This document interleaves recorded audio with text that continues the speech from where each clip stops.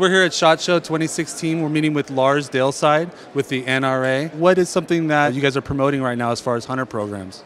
Well, with the hunter programs, there's a variety of different things, and it sort of depends on the state. But the standard hunting program, my favorite is always the Youth Education Challenge, which is basically we're taking kids from all over the United States and they're competing in a variety of hunting-related competitions, from shotgun to pistol to rifle. Then there's map reading, and then there's identifying wildlife with tracks and skins and different things like that. And with that, they get a little bit more used to what it is to be outdoors, how to handle themselves in these different situations, and hopefully become a more responsible hunter in the future. Here at the show, a lot of people are, cued into a lot of the politics around gun rights, and we're hearing a lot of stuff in the news right now about expanding background checks. What's something that you think is important for people to know about that issue?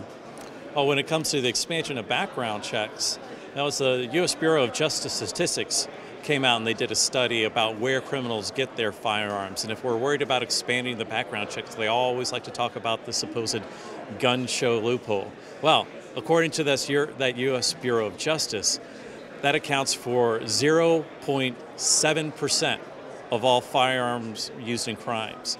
I mean, it's time and again they see that when criminals are getting crimes, they're getting on the black market, they're stealing them, they're having friends and family do the straw purchases, and the cops aren't actually finding that to be a problem, that is the gun shows.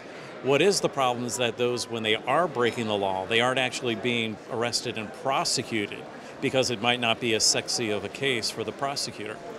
Is there any part of any regulation that you think the NRA would support, any additional regulation at this time? Yeah, right now there's a bill in the Senate by Senator John Cornyn and a bill in the House by Martha McSally out of Arizona, and it addresses the mental health issue that we're seeing a lot of problems with. There's going to be more funds that are put out there, more encouragements for the states to utilize that and get the most accurate data that we can in the National Instant Criminal Background Check system, and we're fully behind that bill. It seems like at the show we're seeing a lot of these modular weapons, a lot of the ARs and AXs and stuff. Are you seeing a rise in those right now, and do you think they have a vital role in the shooting sports community? Well, when it comes to definitely specifically the ARs and the friends that I've talked to that deal with that sort of thing, there's been a big push as of late to have the black rifle hunting.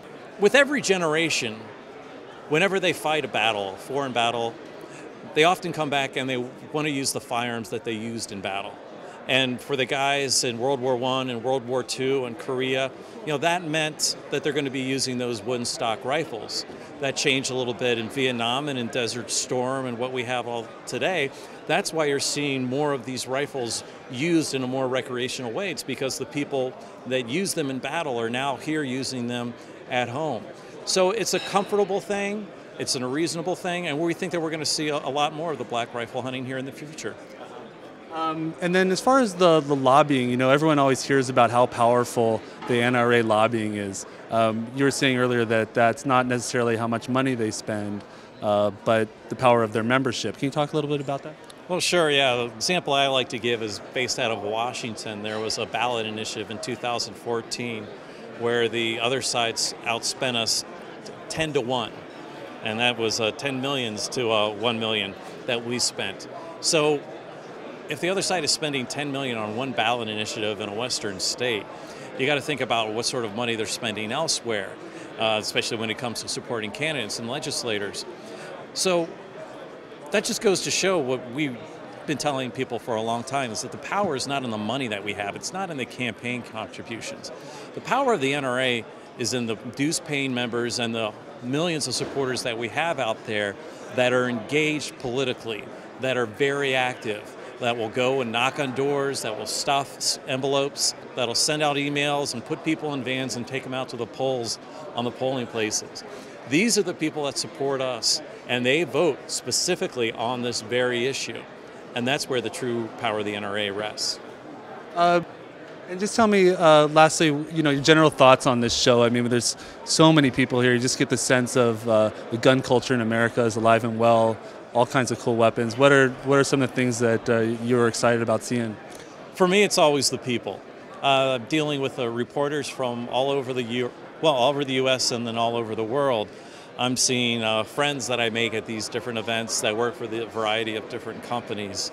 And with that, there's just the opportunity to say hello, to catch up, to find out what they're doing. If there's some way maybe we can work together on something, if not today, then in the near future. Well, that's what I really look forward to. You know, there are a number of people that here that are charged up about the variety of firearms that they get to play with, but you know, I get to shoot enough whenever I really want to or need to. So the latest and greatest guns are going to get me moving as much as the people that I get to meet here. All right. Well, thank you so much. Really appreciate your time. Sure thing. Thank you for having me.